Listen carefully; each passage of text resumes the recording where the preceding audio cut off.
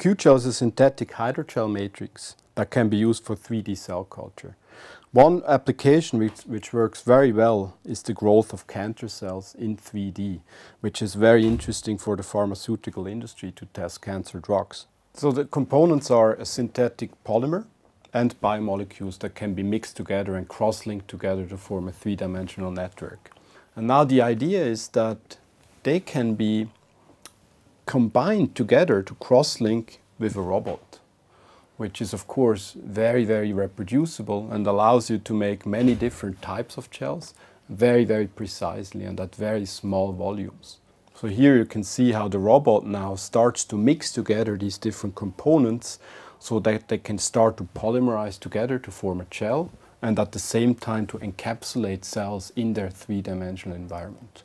So the entire process is fully automated.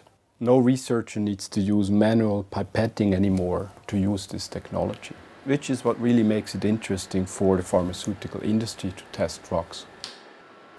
QGel has basically become somewhat of a standard now with academic customers to do 3D cell culture in a synthetic matrix. However, they already have started to collaborate with pharma customers to develop this gel technology into this high throughput screening format. And the goal is now to expand this and collaborate with other pharma companies and potentially other cell types such as stem cells.